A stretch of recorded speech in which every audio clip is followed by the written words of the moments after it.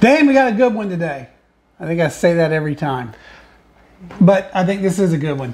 Hell so yeah. Both of us have been to New Riff in Covington. Newport. Newport? Newport. Right across the river from Cincy. Yeah, isn't that Covington? I mean, we're off to a ripping start today.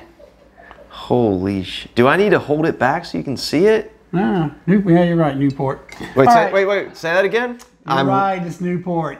I'm right. Let's stop right there.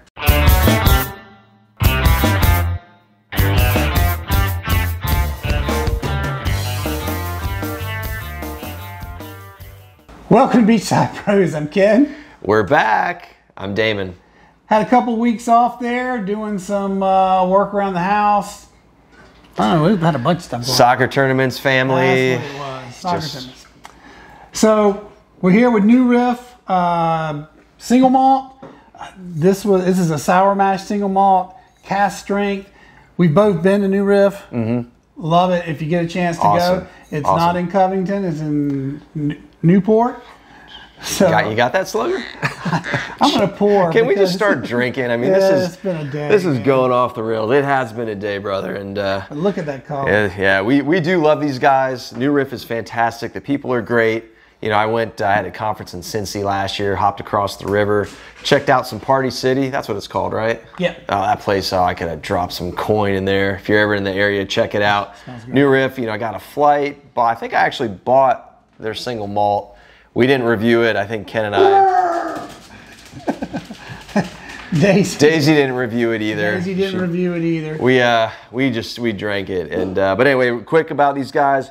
In this one, New Riff, Kentucky single malt whiskey, fall vatting, and 113.8 proof, aged 7 years.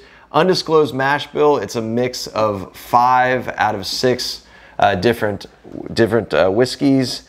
I'm not going to try to read the different ones because it's like a tongue twister, but this is a sophisticated vatting of 5 unique malt whiskeys, 11 malted barley varieties, and a lot of different casks. So you can tell by the color, it's got some char to it.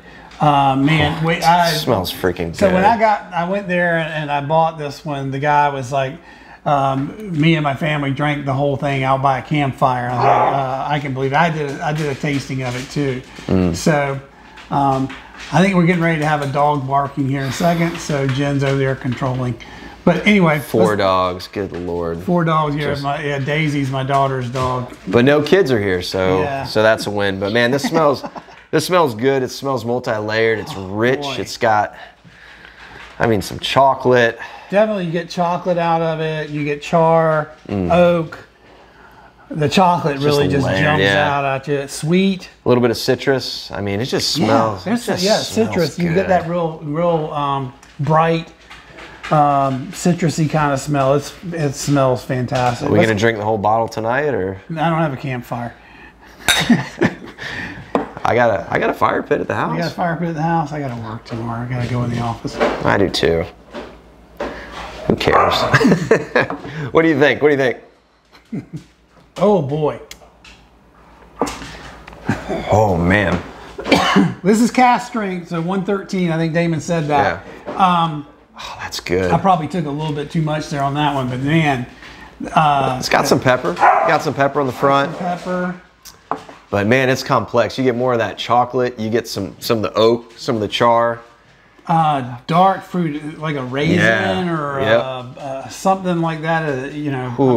Like a date kind of thing. A little bit of tobacco. Definitely tobacco. Oh man. Holy crap. This is what do we call them? This is a hunter. What was the price point on this, and where did you get it? I think it was 70. I got it at New Riff. When were you up there again? Gosh, June, July, somewhere around. That's right. And this has been sitting in the mud sink, and I was like, this would be a perfect night to do it because it's only 105 with the heat index out there.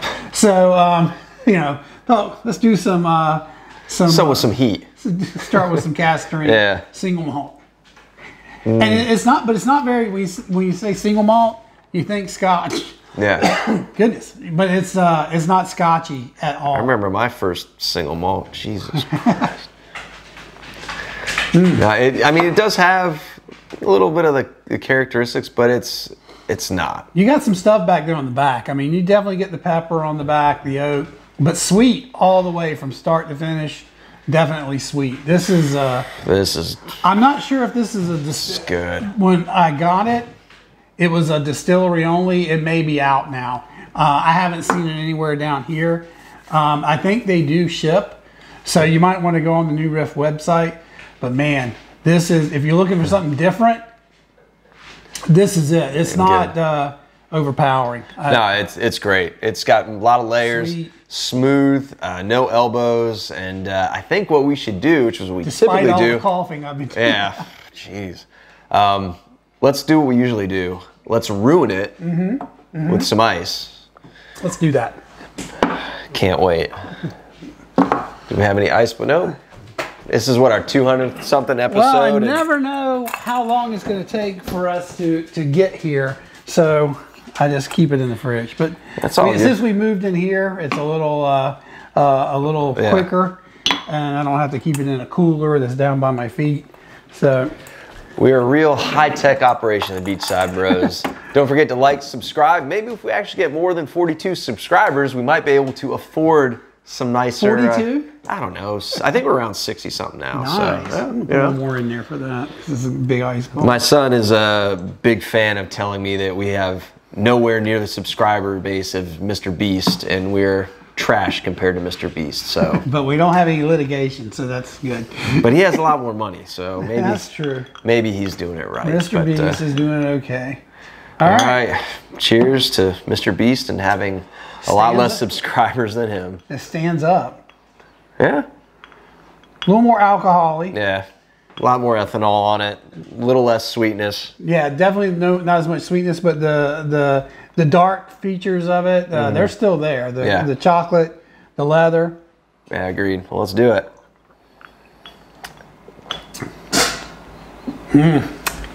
Ken likes.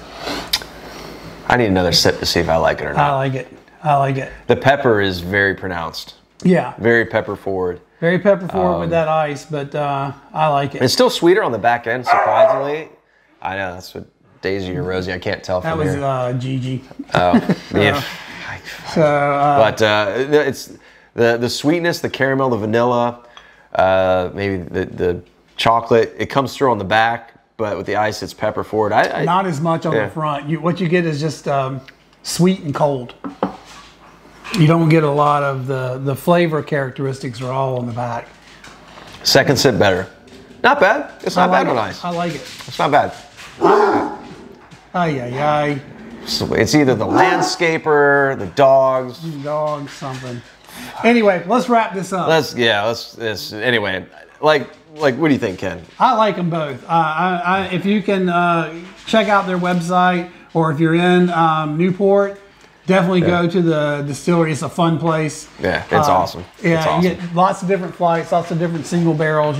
They'll tell you what the single barrels, what their nuances are. I like it. I like them both. Yep. Cross the river from Cincy, great town. Yeah, like it. So I give it 2 thumbs up. Same. Yeah. So let's take this bad boy home. Thank you guys, all 42 of you, for watching. Like, subscribe, ring the bell. Check us out at on Insta at Beachside Bros Jax, JAX. And thank you guys for watching. We'll be back with you next week. Cheers, man. Cheers.